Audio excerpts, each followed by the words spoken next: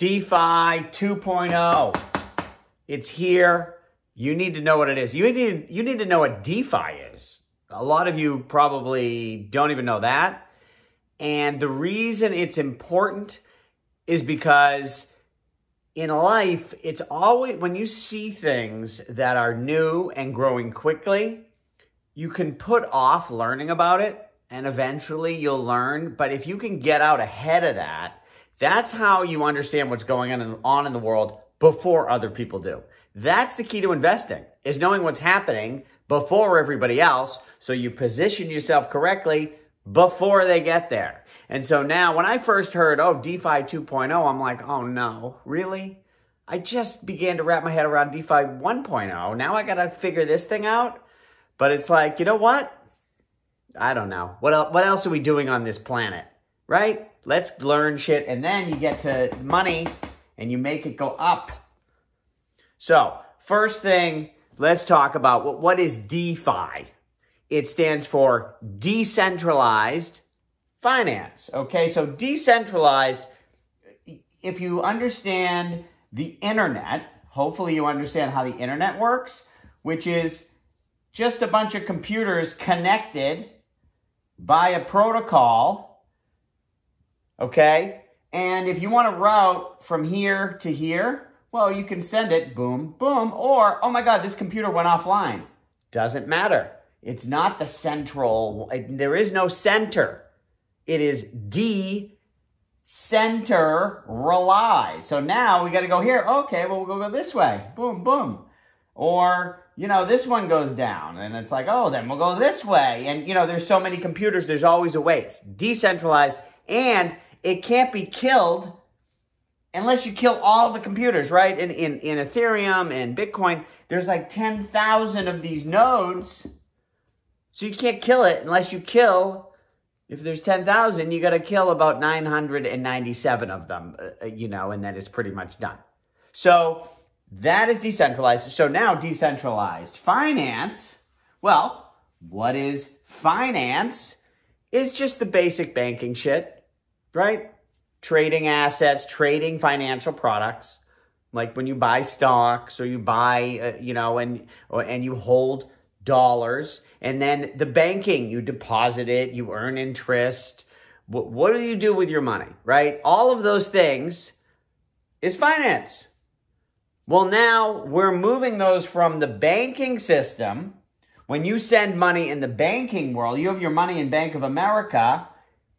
It's not decentralized. If your money's in Bank of America and Bank of America goes down, there's no all these other points and you can route around it. If you're in Bank of America and it goes down, you're down because that is your center point.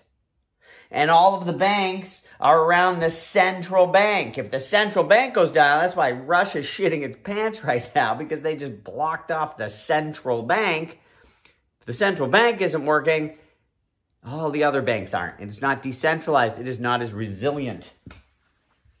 So DeFi takes all the basic banking things that you know and love, or know and hate, right? And moved them to a decentralized platform. So instead of Coinbase or E-Trade, those are centralized trading platforms that you go in. Instead of using that, you might use Uniswap, okay? Maybe I'm going to make this into 2 videos and do a continue for DeFi 2.0, leave you on you, because by the time I get to DeFi 2.0, we're going to be deep in this thing. But let's continue here. So what's the difference between Uniswap and E-Trade? Or, you know, even Coinbase. Coinbase trades crypto, but is still centralized. So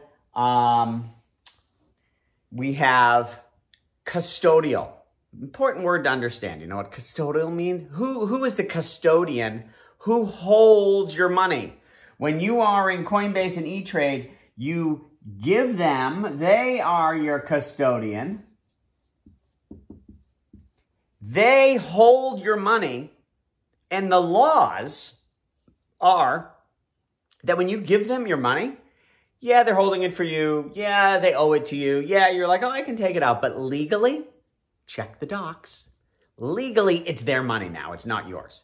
It's not like a valet when you drop off your car and they take your car and, and then they bring it back. But you don't give them title to the car, right? When you drop it off at valet, you still retain ownership. That's not what's going on in these banks. You are giving them ownership of your money. Uniswap, you don't give the money to anyone. It's in your wallet. And then you go and you just place a trade for you want to buy something for something else. It just, your wallet, if you have ETH and you trade it for DAI, in your wallet, 1 minute you have ETH and the next minute you have DAI. And when it goes through the Uniswap system, not even for a second does anyone else hold ownership of it. The only thing that holds ownership for it, in a sense, for a second, is the protocol itself, which is based on code that is on 10,000 different computers on the decentralized system, so it cannot be stolen. You never lose custodianship of your money. This is DeFi. Okay? Now, we also have, so then you have banking, borrowing and lending, compound finance. What's the difference of compound finance and Bank of America? Do I still have room here? Let's go for it. So B of A. You deposit your money in B of A. What do you get? You lose custodianship of your money, and they pay you no interest. Wow, what a good deal, huh? And they have all these shitty services like paper checks, which they charge you fees for. What do we get here if we got compound finance? Compound finance. I'm running out of room here. Okay. Compound finance. When you deposit into a pool there, you deposit the money, but they can't get it. The compound finance is just an app. There's not, anyone at compound finance who has access who can take your money. That nobody can touch it except for you, and you can pull it out at any time. 24/7.